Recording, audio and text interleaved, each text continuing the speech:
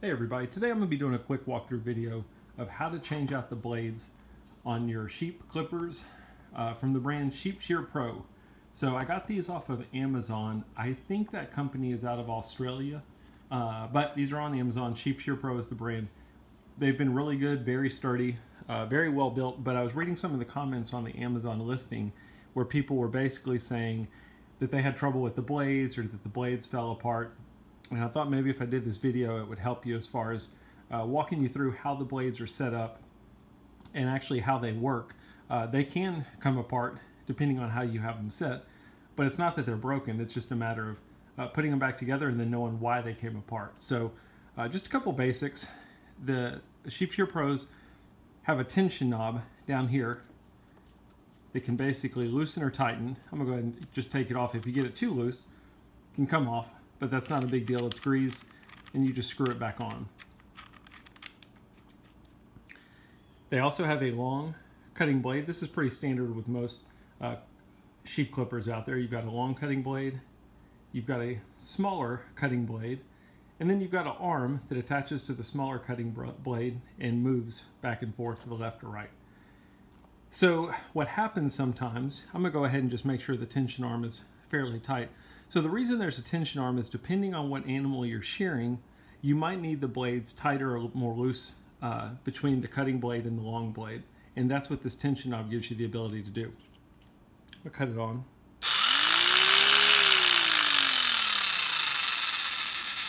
So you can get a gist of how it works. Well, if you have this too loose, I'll try and do it here. I don't know where this is going to fly off to. But if you have the tension knob too loose and you turn it on, see what happened there?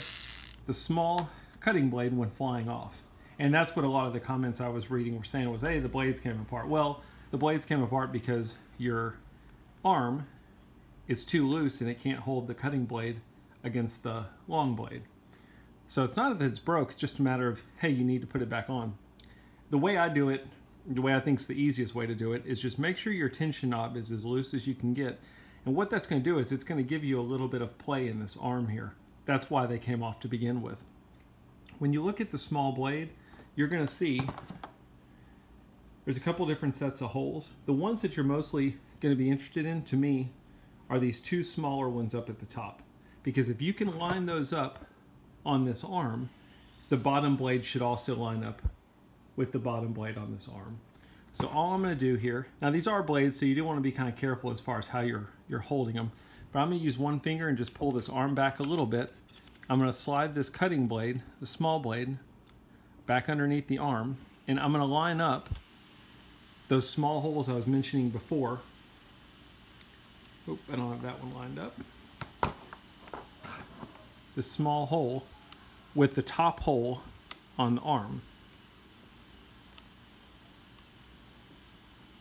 And once I've got that lined up, you'll notice that the bottom tooth from the arm, I don't know if you're going to be able to see that, is also lined up with the bottom hole on the cutting blade. Once they're lined up with just a little bit of pressure to hold it down, just tighten your tension knob. And again, you don't have to go totally tight, but once you've got it tight enough to where the arm can hold down the blade, you're back in business and ready to cut. So that's all you have to do if the small blade comes off. It's really very easy to put it back on.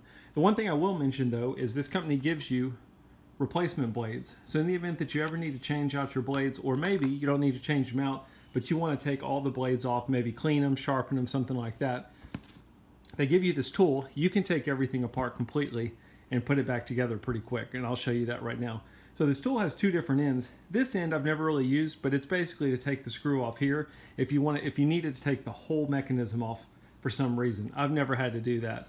So I'm just going to use this end of the tool, and you'll see that it fits into these long screws on the back side of the long cutting blade. And all I'm going to do is take those screws out.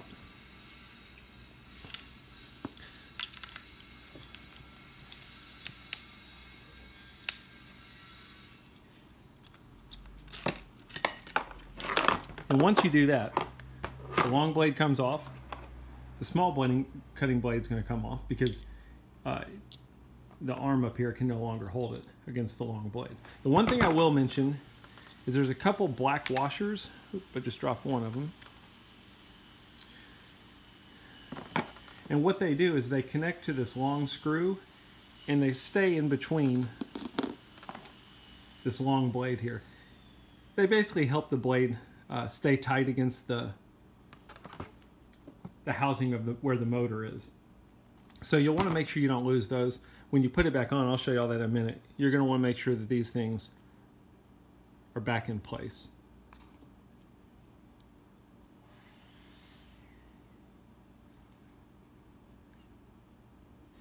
Like so. And so that's it. If you needed to, there's a couple little screws back here as well that allow you to take this whole black piece off. That's what holds the arm that moves back and forth. So if you needed to clean hair out of there or something like that, you can just use a Phillips screwdriver, take those out. This whole piece will come off. But I'm not going to be doing that. I'm just going to go ahead and put the blades back on there. So like I said, you'll want to make sure that the black washers are in place. You'll want to have the name towards the outside. And all you're going to do is line up the holes. Like so. And I always just put a little bit of pressure on there just to hold the long blade down. And now start screwing. And that black piece can kind of move sometimes, but if it does, that's not going to hurt anything. Once it starts tightening, it'll usually get back in place. Or, like in that case, you can just pull it out, stick it back in. You're going to know whether or not that black washer is in place or not. So I've got one started, grab the second screw, same thing, put a little bit of pressure on it, push down and start screwing. And then as I mentioned before, I'm going to use the tool that they give you. Tighten it down pretty good. So the other thing that they give you is some oil for your blades. And you really want to oil your blades pretty much in between every cutting. It's just going to give you a smoother cut, and it's going to keep that metal from rubbing against metal.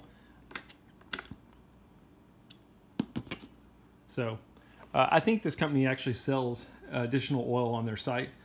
This has lasted me for a while, that comes with it, but in between cuts I'll usually oil up the blade. So I've got my long screws tight. I'm going to do just like I showed you before. I'll lay it over, make sure that the tension knob is pretty loose so that I've got a little bit of play on this arm here. Take the blade, the small blade, I'll pull the tension arm back a little bit, just far enough to where I can slide the small blade underneath. I'm going to line up the 4 holes that match the arm that's going to move back and forth. And once I've got those in place, I'm just going to put a little bit of pressure on it. Oh.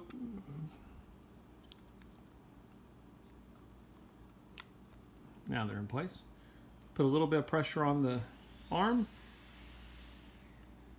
Tighten my tension knob back up.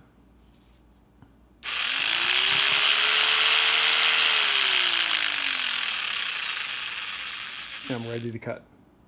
So anyway, that's just a quick walkthrough video of how to troubleshoot the blades, change out the blades on your Shears Pro sheep clippers. I hope this helps. Let me know if you got any questions. Thanks.